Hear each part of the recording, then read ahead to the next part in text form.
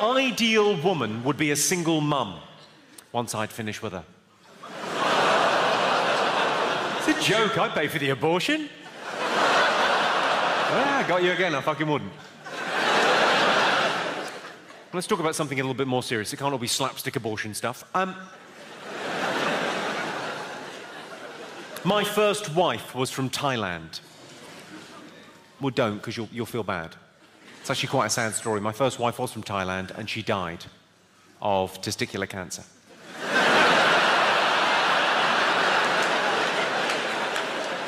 Probably the best way I could describe it is a twinkle cave was an outie.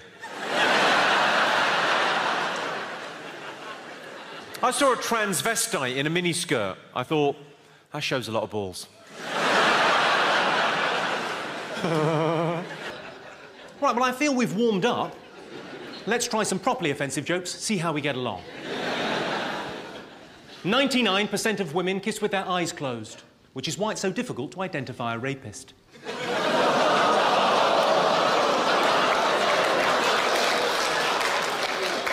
Let's have a little time out there and discuss the rules of the gig.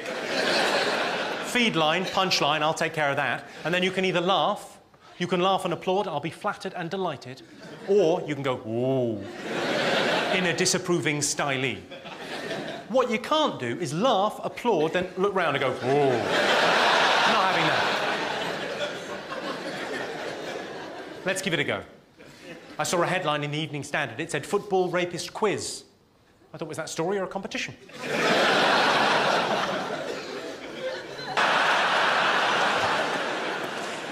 Well, it's probably as good a time as any to talk about how political correctness works in stand-up comedy, because some people think it's a free-for-all. You can say whatever you want on stage because of freedom of speech. That is not the case. There are rules and regulations that govern what I do. Basically, how political correctness works in stand-up comedy is, if you're directly affected by something or involved in something, you get a free pass. You're allowed to joke about that thing. So, for example, homosexual people can joke about being gay. Disabled people can joke about disability. Black or Asian people can joke about race. Those are the rules. So, these two paedophiles walk into a park.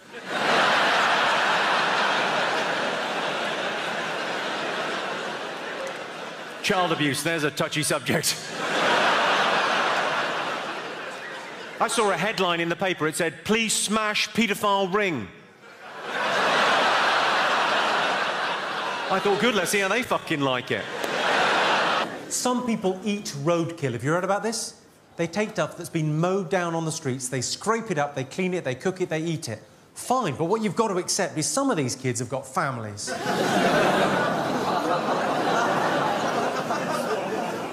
I got a couple of speeding tickets last year. I've got to be super careful now. I've got 6 points on my licence, so I've got this special device. Some of you have probably got it too. It sits on the dashboard, tells you if there's a speed camera in the street, makes a beeping noise. It goes beep, beep, beep, to warn you there's a speed camera. Also makes a noise if there's a child in the road. It goes ba-dum, ba-dum.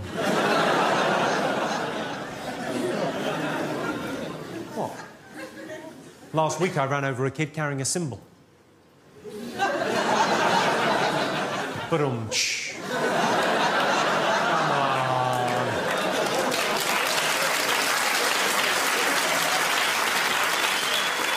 What's not to like it? It's a joke about killing a child in a music hall style.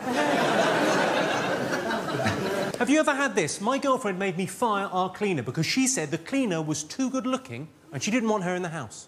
How mental is that? She was a really good cleaner. She was especially good at getting spunk out of hair.